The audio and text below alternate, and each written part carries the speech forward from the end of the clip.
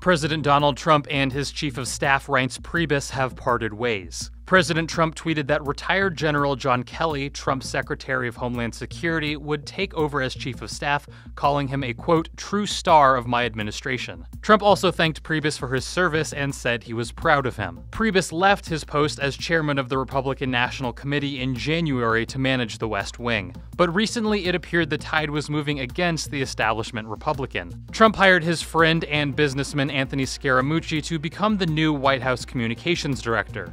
Scaramucci had little political and communications experience. Priebus and chief strategist Steve Bannon reportedly urged Trump against hiring Scaramucci. Earlier in the week, Priebus acknowledged he faced a lot of pressure at his job. I mean, if you go look back at chiefs of staff, that's the #1 hot seat there is. I mean, as far as a West Wing employee. In a recent interview, Scaramucci was quoted as saying Priebus would be asked to resign very shortly. Kelly is a 45-year Marine Corps veteran. It's unclear who will take his spot in the Department of Homeland Security.